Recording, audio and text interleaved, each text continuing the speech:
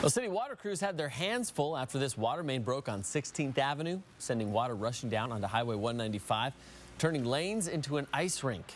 Several people were surprised to wake up to a hole in their road and faucets that wouldn't work. KXY4's Kyle Simchuk working for you live where he's live in studio. Tell us about that water, Kyle. Well, Aaron, the city says that those cold temperatures cause the ground to freeze. It moves, and then that weight is enough to crack cast iron water mains. Confusion on Nettleton Lane this morning. Girlfriend woke me up, rolled me out of bed, showed me a Snapchat from our neighbors saying, "You really got to see this." And I'm like, no, I'm waking up.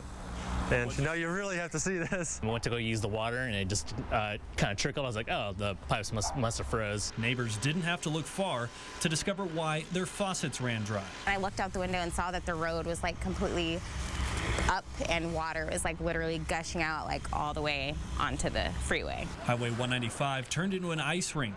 DOT crews scrambled to chip the ice off, and up the hill, city water crews dug with shovels and backhoes until they unearthed the 12-inch cast iron pipe. It was gravely wounded. Everyone's like thirsty. You can't really do anything. Neighbors without water, wondering how long a repair could take, preparing for the worst. I expected like a month. Yeah, I thought it would take a very long time. So like, we got to go get a truck full of water. Water to make coffee, brush teeth, and for man's best friend. The dog's thirsty, so I had to get her some water.